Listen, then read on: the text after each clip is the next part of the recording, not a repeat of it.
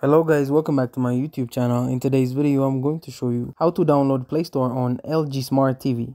So first, we want to go to the home page, and then here from the app, which should be the very first option, we just want to click on apps now. Right here, it's going to load up a list of all different applications, and I'll show you exactly what we need to do. So that's me.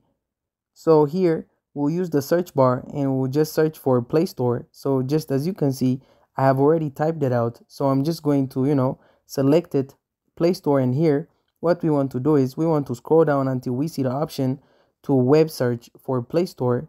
So click on this and it's going to load up Google, and basically the browser is going to search for it. So here what we want to do is just click on the first option, Android apps on Google Play, and here this is going to load up the Google Play Store on your LG Smart TV.